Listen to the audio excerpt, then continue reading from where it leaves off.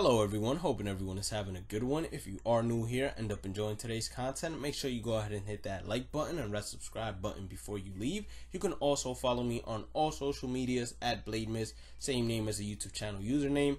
And while you're looking at that, you can also click on it, go to videos, and see what else we have in store if you're a fan of MLB The Show gameplay. Now we're launching a brand new series called The Daily Investment, and basically what it's going to consist of is me demonstrating 3 players that I have invested in throughout the day. Now these players are going to range in tiers, and they are going to range in predictions as well, just like any roster update prediction video. But the difference is I am not going to be giving out stats or attributes for these players. I will save that for Saturdays and Sundays as I usually do. And we're adding another episode on Wednesdays for roster update predictions. It's going to be the final cut where it might include or not include some players that made it on Saturday and Sunday. Anyways, let's get into investment and how I invest basically. So we're going to start off with the common that I found. So his name is Brian Reynolds. And for commons, when it comes to investing, I usually go all out for. Why, you might ask? Well, commons to me are a low risk, high reward. If they go bronze, you can exchange a bunch of them and get some silvers, and you might get some pretty expensive silvers, some silvers that are going to gold. But if you don't feel like holding on to those silvers, you can always just sell them off in the market, or you can exchange them into golds and even make a bigger profit. Now, if you do get bad silvers, there's always the possibility of making way less profit than you would have if you would have just quick sold all the bronzes. But I feel like leaving it up to chance or placing your bets, I don't know how to say this correctly, but gambling in a way by going ahead and taking the chance of getting that high tier silver, I feel like that usually works out a lot more than just quick selling the bronzes, since you wouldn't be making much stubs, just 13, 14 stubs a pop.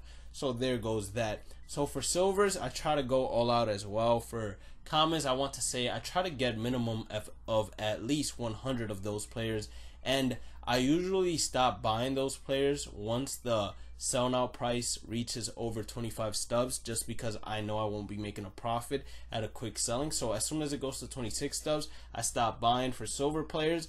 As soon as it goes near, I want to say 1,000 stubs, I stop buying because I know I won't make a profit if he does go gold and I end up just quick selling. For diamonds, I stop buying around the 5K mark, just because usually diamonds, when they go diamond, they inflate in price a little bit, or before they go diamond, they inflate in price big time, and I know I can make a profit there.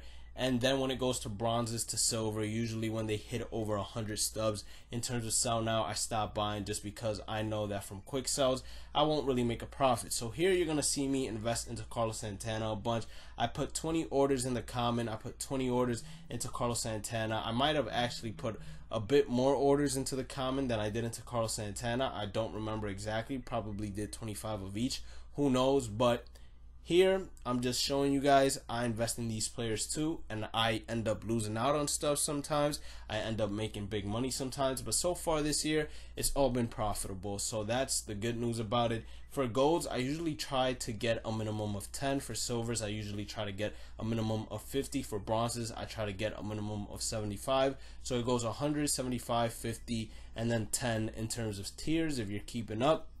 But with the gold, I'm investing in Trevor Bauer, even though he isn't performing really greatly right now, because I have high hopes that in the future, especially near the All-Star break, etc., he can just turn it around, pick it up, and then be on pace to go diamond again. I have high hopes for him.